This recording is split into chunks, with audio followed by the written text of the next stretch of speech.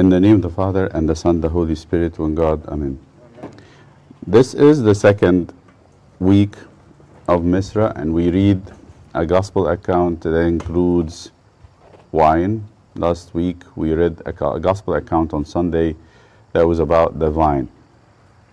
And this is basically the season for harvesting grape and preparing to make wine in the countryside.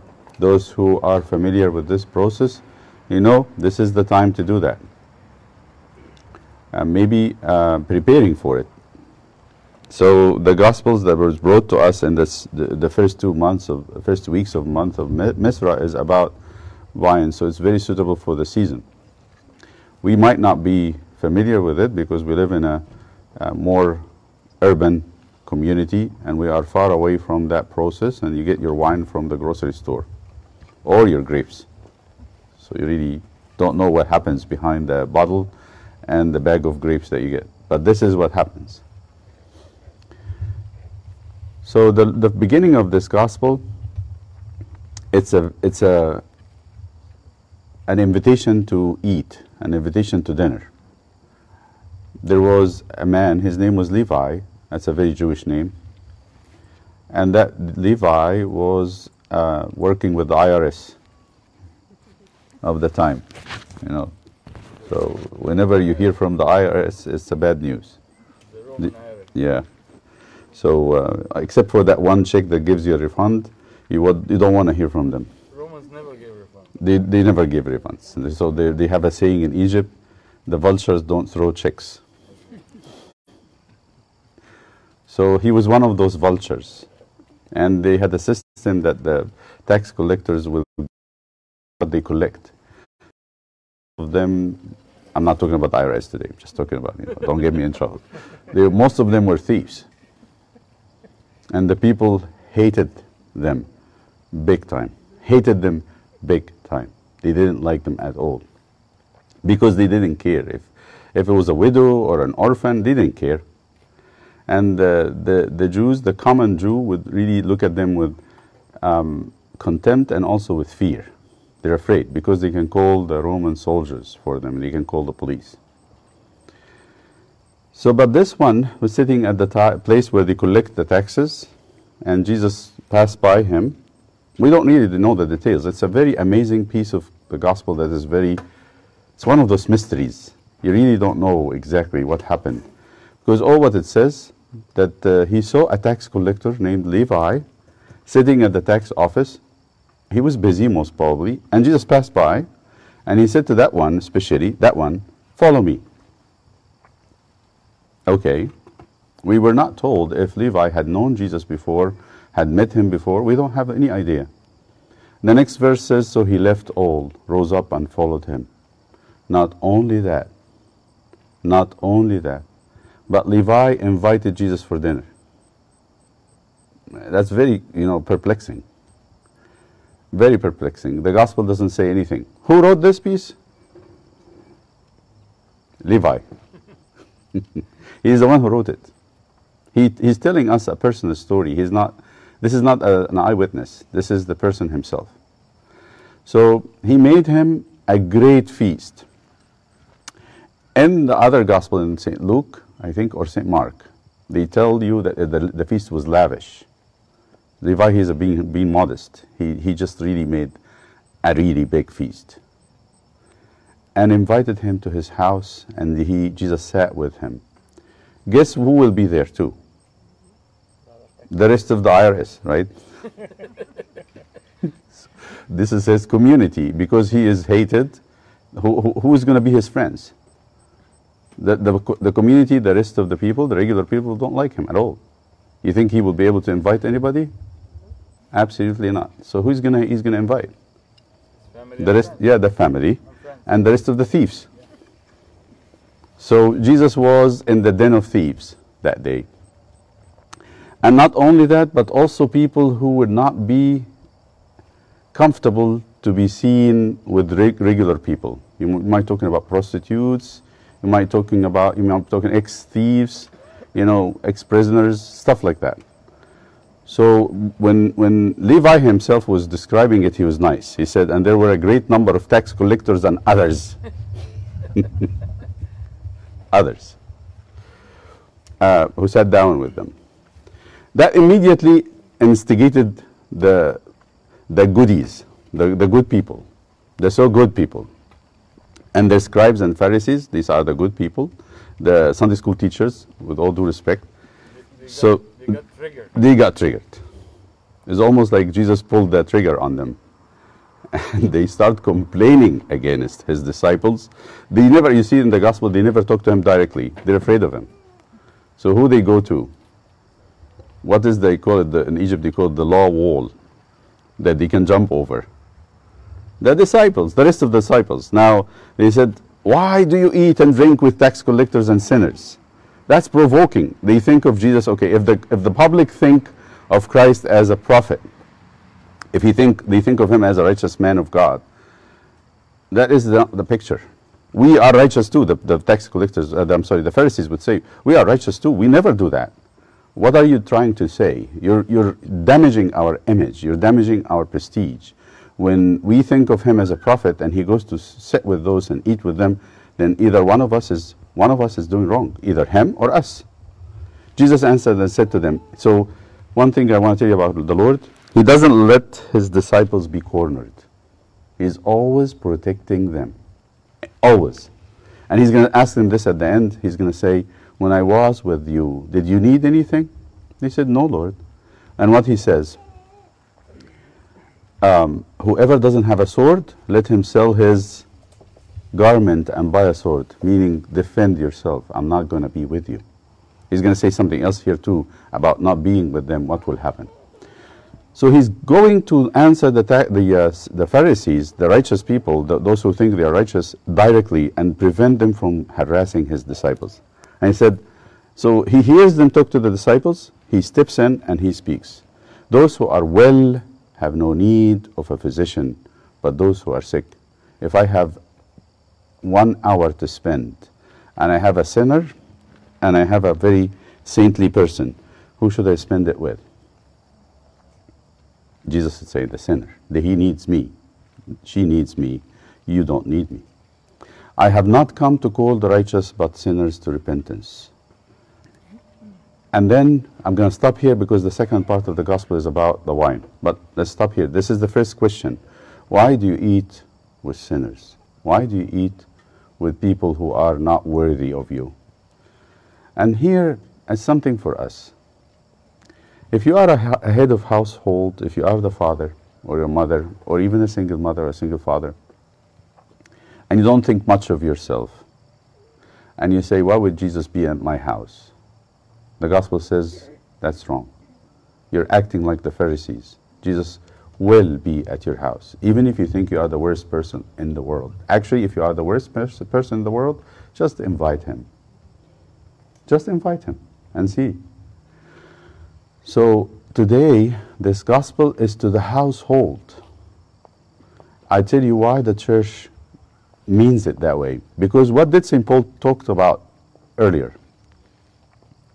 Children, obey your parents in the Lord, for this is right. Parents, don't provoke your children. What's he talking to? Household. He's talking to servants. Serve your masters. Every big household has servants. And masters, don't forget, you are servants of your master. So if you treat them bad, don't expect good things from your master. So that you get your reward, treat your servants well. Today, we don't have slaves. You know, you barely have somebody hired to clean your house. But you might be working in a job that you actually supervise people. You might be a store owner who you have people under you. This is part of your household. Very commonly, that your children know the people that work with you, and very commonly, the people that work with you know your children and your wife, and you're almost like one household. This is your household. So what is it that Jesus is trying to say today? Don't ever think that because you are a sinner or you're not doing what you ought to do, that Christ is not in your house. Or he will be disgusted to be sitting with you at the table. Don't ever think that there is anything in you or anything you do that will prevent him from coming and staying at your house. Does that give me hope? Absolutely. He doesn't come alone. If he comes, I don't like this. In Asyut at one time, they used to have that song, Jesus alone, Jesus alone. He doesn't come alone. Jesus never comes alone. He comes with his mother, and he comes with his disciples. He comes with the angels. Jesus comes to stay at your home with the whole family.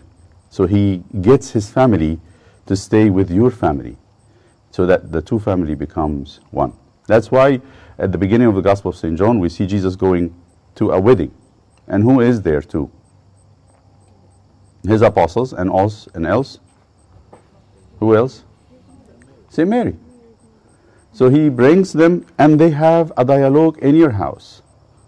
They have a dialogue in your house, like in the other wine occasion when St. Mary noticed they have no wine. Nobody told her anything. She noticed they have no wine. She can have the motherly eye where she looks for the needs. You know, the father usually doesn't really much know the details of what they needs. It's usually the mother. They say, oh, it's time to prepare food. It's time. My little son doesn't look good. Let me see. She checks his forehead. St. Mary does that. She does that. And she speaks to Christ on our behalf. So when you call Christ to be in your house, and we ought to do that regularly. Lord, stay with us. Like the two disciples of Emmaus, when it was sunset and they were about to, the day was about to end, they told Jesus, what? Linger a little bit. Stay with us here. We don't want you to leave so quickly. We want you here. So every man here and every woman should ask Christ to their house. I'll tell you something also, that when you ask Christ to your house, it pleases him, and he will defend you. It pleases him, and it defends you if any evil spirit or any wicked thought comes that says, Lord, you shouldn't go there. That's not your place. He's going to defend you. The second piece, how do you do that? How do you invite Christ to your house? Let me just say the practical thing. Early morning, when you wake up, before you do anything, call on him. Call on him in the morning. Ask him, today you should stay with me. Stay in my house. Stay in my workplace. Because he first visited Levi at his work, and then later he stayed with him in his house. Then the next piece, which is interesting also, says they have a question. So the first question, why you eat with the sinners? The second question, why your disciples don't fast? The disciples apparently was not fasting. We don't hear about them in the gospel fasting at all. Jesus fasted, but they didn't fast. But did the disciples fast? Absolutely. In St. Paul letters, he said, in many fastings. St. Paul was almost always fasting, and the apostles fasted. When did they fast? After he ascended. After he ascended. But Jesus is telling them that. Said to them, why? They asked him, why do the disciples of John the Baptist fast and make prayers, and likewise those of the Pharisees, but yours eat and drink? They're always going from one house to another, so they couldn't they couldn't catch him doing something wrong, staying with sinners. Now it's about the food, right? Okay, you're eating with sinners, okay. But why are you eating all the time? So the second question is, why you eat and drink all the time? And he said to them, this is a feast time. I am here, I'm on earth. It's a feast time. When Jesus was with the apostles, and later on the apostles, their eyes were open and they realized what was going on. They had no idea that they were with God. He was with them for 3.5 years. Can you imagine? This is heaven. He brought heaven down, and now they are with him 3.5 years. They didn't realize it. You might be, thinking how glorious it was. No, they didn't realize. It's like babies. And even when they got up to the mountain and saw him in his glory, they were so stuporous. They were so tired, and they couldn't get the whole thing. So he said the bridegroom, that's Jesus, is with them. It's like the wedding feast. But then after the bridegroom is gone, they will be fasting. Then he gave this example so that we all understand what he's talking about. He gave a parable or a simile or a very mysterious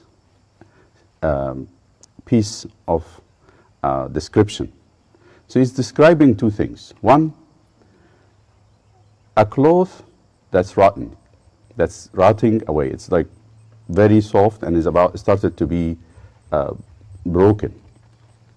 He said, what do you usually do when you have a very important piece of cloth that started to be very broken? What do you do?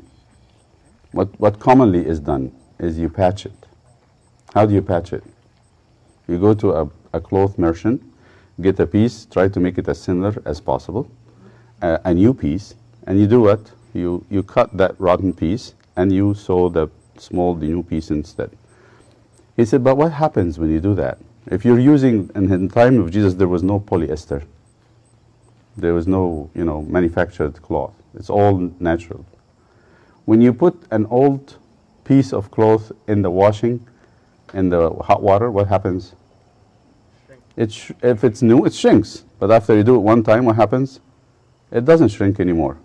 So the new shrinks, the old stays the same. So when you patch it and you put it in the hot water, what happens? The new piece will start shrinking and pulls the very dying pieces and it starts to tear again. He said that. He said if no one puts a piece from a new garment on an old one, otherwise the new makes a tear. And also the piece that was taken out of the new does not match the old. So this is the first piece. The second one, he said, no one puts new wine into old wineskin. In those times, they didn't have the carboils. You know what a carboil is? A big jar of glass. At the top of it, there is a valve. It leaks gas. It doesn't allow air to come in, as a water seal. We do have that now, but in those times, they didn't have it. What did they have? What did they use to ferment grape juice in? Goat skin. Goat skin, sheep skin. When you get a sheep skin in the beginning, it's very elastic. It's a lot of collagen. And that protein can be expanded, can be stretched. So when it's fresh, it doesn't smell good, but after a while with the wine and the fermentation, it becomes not bad. It gets to be expanded. You pour the juice, and you tie it nicely. Because it's skin, it allows some air to come out. It starts to inflate, becomes like a balloon.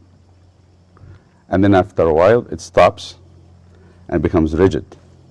And then they open it and they pour the juice, which became wine. But what if you take an old wine skin? You know what's an old wine skin like? An old skin like? If it's been used before, it would look like the drum top. Have you seen the drum top? It's very hard. If you put the juice in it and it starts to expand, what will happen? It will break. It's not elastic. It doesn't expand. So what he's saying, he said, now no one puts new wine in old wineskins, or else the new wine will burst the wineskins and be spilled, and the wineskins will be ruined. But new wine must be put into new wineskins, and both are preserved.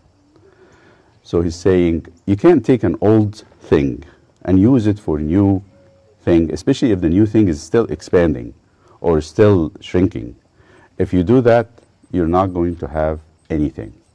So what's he talking about here? Fasting. Let me just put this clearly and straight to you. He said, they asked him, why don't you use the same system of the Pharisees and the Sadducees and the disciples of John the Baptist? They are fasting all the time. Why don't you follow them? Just fast as they fast. You're eating all the time. Your disciples eat all the time. He said, this will happen when I am gone. Because their system of fasting is not going to match the old system of fasting. They, the Jews, fasted Yom Kippur. They fasted with the beginning of every Hebrew month. They fasted in the occasions of their salvation for Passover. But what will the church fast for? These are the stories that they fasted to remember. What the church will fast for? We'll fast for him. When he fasted, we will fast with him. This is not in the Jewish system. We will fast with the apostles waiting for the Holy Spirit, or after the Holy Spirit descended, so that we can prepare for service. We will fast for St. Mary's, the revelation, where her body gone. Those fastings are not going to match the Jews. The Jews will never recognize those events. We will fast those fastings. He said, when I'm ascending, there will be a totally different system of fasting. If you try to combine the two of them, what will happen? There will be no days of break fast. There will be continuous fasting, because you put this plus this, what happens? The human nature will not be able to tolerate it. I mean, you're talking about the Copts, they fast like four-fifths of the year. You add the Hebrew fasting, what would it be? We will need to have another 2 months to continue to finish. Yeah, yes, Monday and Thursday for the Jews. We fast Wednesdays and Fridays. So Jesus does not say, because some people look at this and say, oh, so Jesus didn't fast, the disciples didn't fast, we shouldn't fast. I said, no, he didn't say that. He said the fasting will start when I leave. When the bridegroom is taken, they will start fasting. And here we hear St. Paul in his letters, in many fastings, he says, in many fasting, he fasts. So there is the time of fast that St. Paul spoke, the book of Acts speak about, that the time of fast has gone. And then the last one he said, and no one having drunk old wine is has a lot of flavor. You know, people who knows wine, old wine has a rich flavor to it. And people who are used to drink good old wine, they cannot really give them new wine. They will not be very excited about it. So he said, if the Jews had been having that wine for a long time, the system of fasting they have, they will not be happy to have the new. They will not taste it. It will not taste good for them. The church will understand that. The church will accommodate that. The church will continue that. And this will keep the old for the old and the new for the new. And here it says to us, as a house, as a home, have that wine. Just have in your house Jesus, and have that wine in your house, the wine of fasting. It's very good that with the house of the father and the children and the mother set up their schedule, have a schedule of fasting. We're going to fast the Lent. We're going to prepare for it. So to have Jesus amongst us in the flesh, this will be the end of times when he comes. We will be with him forever. But now we have his fasts. We have his word. We have his body and blood, and we keep them. And we keep them as a family. You want to invite him and keep him in your house spiritually, then keep also the fasts of the church. We are in St. Mary's fast. We have 1 week to be done. Let us do it if you had not done it. In Egypt, Muslims fast, believe it or not. St. Mary especially, they fast St. Mary's fast. And we sometimes ignore it. And sometimes we ignore the fasts of the church and we say, it's okay, we don't need to fast. No, we do. We really do. I want to conclude with there's little time left, because I'm hearing a lot about the vaccines coming out, and that you will be, maybe we will have it here maybe in a couple of months or so. So whatever time left, try to use it wisely. Time for quietness, silence, prayer. Pray in the morning, pray at night, pray before you eat. Spend time in nature, because this is how we come closer to God. Come to liturgy and don't ignore it because it's open. Thank God we have a big cathedral out here that we enjoy, and so the nature. And so enjoy those times, and know that this will be ending soon. It will end soon. We're not going to have that forever. But let us use it wisely and get that time to serve us. Don't feel like you're in prison. This is discipline, and this is given by God so that we can be better. And enjoy today, and enjoy your meal after the liturgy. God be with you all. Glory to the Father, and the Son, and the Holy Spirit. Amen.